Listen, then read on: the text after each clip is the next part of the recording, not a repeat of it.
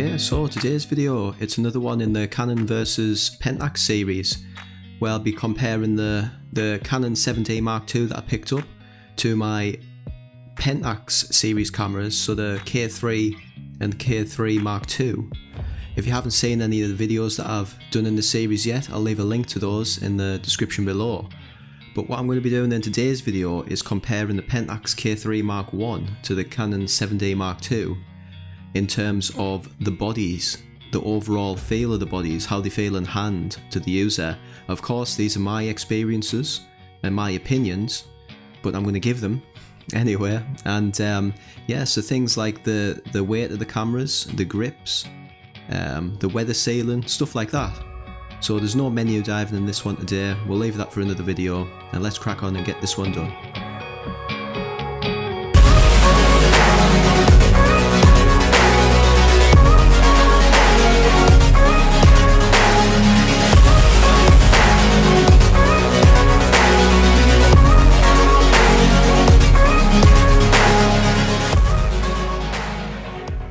So I'll cover first the weather sealing capabilities of the cameras, and we're going to start here with the Pentax K3.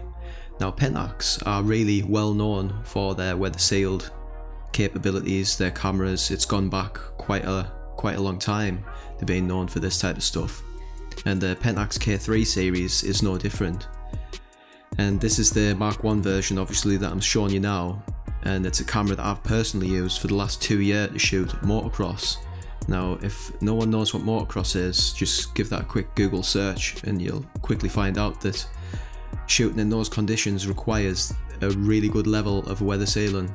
I've personally had this camera out in the snow, sleet, rain, wind, you know, dust, mud, all that type of stuff, and it's come through every time, it's never wavered. So from my personal experience, the Pentax K3, it's just great for that type of stuff. You know, I wouldn't be prepared to take it out if I didn't think it could handle it, and it's handled it really well. As you can see, all the rubber sealing faces for the SD card slots, the mic input, the battery door, they all really well sealed on the Pentax K3 body. And yeah, it's a 10 out of 10 for weather sealing for the Pentax. Okay, so we've checked out the Pentax's weather sealing. What it has to offer. Let's have a look at the Canon 7D Mark II's weather sealing. So as you can see here, we've got the rubber doors that protect the internals of the camera, where the mic input is and stuff like that, and they are nicely sealed. Nice thick rubber seals around there, rubber grommets. That's going to stop any water ingress, any dust, mud that doesn't want to be in there, anything that shouldn't be in there, it's going to stop that.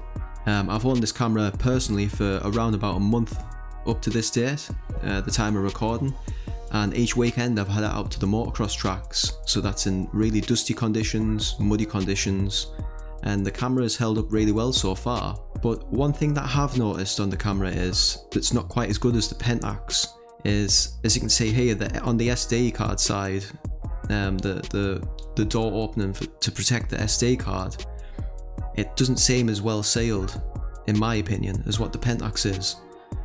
You know, I have not looked up then the schematics for these cameras, so it might suggest otherwise. It might suggest that they have got really good weather sealing for the Canon 7D Mark II on the doors here, and also on the underneath the camera on the battery door. That doesn't seem as good either, but I'm just going off what I can see eyesight wise. It doesn't seem quite as good as the Pentax. So in terms of weather sealing, I'm going to give this to the Pentax, not by much, but I'm going to put it that way. So up next we've got the weight comparison. Now this is a fairly important test, I suppose, because if you're doing photography like what I do, which is event photography out at the tracks all day, you're walking around, you're carrying the cameras with you, and the lenses, obviously you've got a backpack, you don't want a really heavy setup, so APS-C comes in quite useful for me. And what I'll be doing is I'll weigh the cameras first, and then I'm going to weigh the lenses afterwards, just to show you how much each setup weighs, my setup that I use for sports. So we've got the K3 coming at 810 grams there, and what we'll do now is we'll measure the DA55-300 PLM lens, which is the lens for my Pentax K3. So I'll just show you now the the weight of the DA55-300 lens, the PLM version of this lens that I use with my Pentax K3 for the event photography for the sports, and we'll show you the weight of that, and that is coming in at 495 grams, and that's with both the caps on and also the lens hood. So let's check out the Canon 7D Mark II and see what that camera weighs in at. Obviously it's a bigger body than the Pentax K3 Mark I, so I am expecting it to be heavier. It's 922 grams, so that is 112 grams heavier than the K3 Mark I. There's quite a bit of difference. And up now is the lens that I bought for the 7D Mark II. This is the Canon 7200 f4 USM IS lens. Let's see what this weighs in at. I'm expecting this to be quite heavy. Yep, it's 859 grams. So that's a substantial weight gain over the Pentax system for the stuff that I use it for, event photography.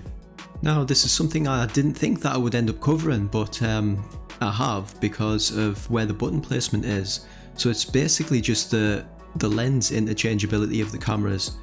So on the Pentax K mount, on the K3 here, the Pentax engineers have put the button, in my opinion, in the perfect place. It's on the right hand side of the camera underneath, and it marries up perfectly with your hand on the grip for, you know, holding the camera in hand and being able to change the lens easily, taking the lens off and putting the lens on. As you can see here, it's straight underneath there. It's just easy to do, it's no hassle. So it's well thought out by the Pentax engineers in terms of lens changeability. So now let's take a look at the Canon 7D Mark II and the lens lock button. Basically, it's on obviously the opposite side of the camera to what the Pentax is, as you can see here. And for me personally, this is why I've actually done this test, just to show people that I much prefer it on the right hand side, just below your finger, because it makes it so much easier to actually change your lens, where you have to press the button on the left hand side here on the Canon 7D Mark II and hold the lens in hand. It's just much easier on the Pentax, so the design engineers fudged it on the Canon there, in my opinion. Much prefer the Pentax. So this is a little bit of a weird comparison. We've just got the lens caps and the camera caps and how they intertwine with each other. Now I really like this on the Canon system, that they actually lock up to each other and you can then store those away and you're not going to get any dust inside them. Whereas the Pentax, they do sort of marry up together pretty well, but they don't lock together, so they can come loose and obviously get dust and stuff inside them. Okay, so we're on to the most important part of the video now. It's basically how good each camera feels in hand. So what I'm going to talk about, to keep this short because I could go on forever about both of them, is just the main dials and buttons, because it's a never-ending thing where you can just go on and on about like every little intricate detail, but we're not here for that today. That's maybe a video down the road about each of these cameras. What I'm here to talk about now is the overall feel of the cameras in hand and how they make you feel when you shoot them, basically, comfort, all the rest of it. Start off with the Pentax K3 Mark I. As soon as you pick this camera up, and anyone who has picked this camera up can back me up on this, it fits like a glove, it just feels so right. The engineers, when designing this camera, have really thought about what they're doing with this. It's just, it feels so good in hand. The grip is beautifully made. Everything is where it should be, if you know what I mean, and it makes you want to pick this camera up as your first choice. It's got all the buttons and dials in the exact right places. Once you like learn how to use the camera and that, it's just second nature. One of the things I do like on the Pentax, I've noticed over the Canon, is that it's got the shutter dial and the aperture dial. It's got the aperture dial on the back, that's how I have it set up, shutter dial on the front. Very intuitive. And especially when I'm using the TAV mode on the Pentax, which is basically auto ISO, and it gives me control of the aperture and the shutter. The camera decides the ISO, and that's a set button on the button dial for Pentax. Brilliant. 3 customizable user modes from the Pentax. Set the camera up exactly how you want. Overall, it's just, yeah, it's spot on. It really is a spot on camera. As you can see, the Canon 7D Mark II is bigger than the Pentax, and I'm just going to say right off the bat, this might change if I had bigger hands, but I've got smaller hands. I am swaying to what I'm just to say right now that I'm swaying towards the Pentax. The Canon is built really nice. Again, it's got the grip with the indent here for your finger. You know, you hold the camera perfect. All the buttons and dials, well, the buttons are in the right places. The dials though, that's your shutter button on the top. You have to, I don't know, it just doesn't feel, it's not in the right place for me. It should be in front of the shutter button, for me personally. And the aperture, how you control the aperture, is right here on the back of the camera. And now if you've got that up to your face, it's not very, it's not quick. It should be there, as it is on the Pentax.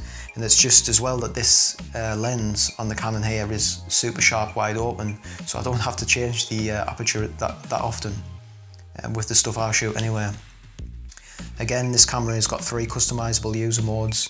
You set it up exactly how you want, but it has not got the same dial, the mode on the top, the TAV mode, auto ISO. The camera decides the ISO and you get to control the aperture and the shutter. You have to set this up in a specific way to do that. I've managed to do it, but it's not a button where you can just put it on there and off you go. For sports, it's really important, and I'll probably put a video out about that, how I did that on this camera. One thing that it does have, what's massive over this Pentax camera, is the joystick to move your autofocus points around, and this little flick switch on it, so you can change your autofocus type, like the groups and all that type of stuff. You can set it up brilliantly for that. For sports, that is massive. I know the new Pentax K3 Mark III has that, and that'd be interesting to see what that actually felt like, because it's brilliant on this camera. It's really a game changer for sports. But overall, like I've already said, in my opinion, the Pentax K3 wins out for feel, handling, all that type of stuff, bar the joystick. I'll give that to the Canon. But let me know what you think in the comments. Have you used both of these cameras? It'd be nice to hear from people who have, so we can actually talk, you know, with opinions based on user experience. If you haven't, you know, what do you like about each of these cameras that I've shown in the video today? There'll be plenty more obviously to come. I've got this series running about these cameras, comparing them on all sorts of stuff. So there'll be a video up next that you can click on for another comparison between these cameras on a different subject. But that's it from me for today, and I'm out for now. I'll see you in the next video.